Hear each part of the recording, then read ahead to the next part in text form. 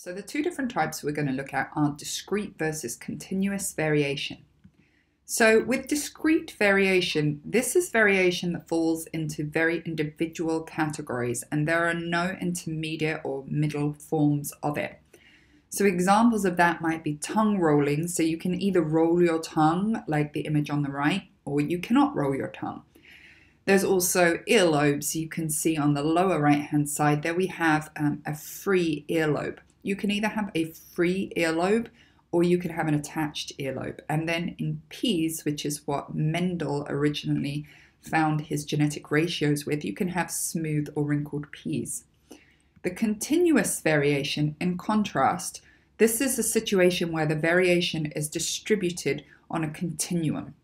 So examples of that might be human height or skin color or eye color, because this variation occurs continuously. And this kind of variation, notably, can also be influenced by a variety of environmental factors.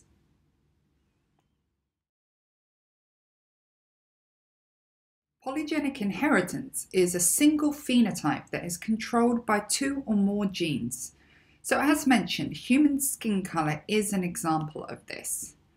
So the phenotypes of polygenic characteristics tend to show continuous variation.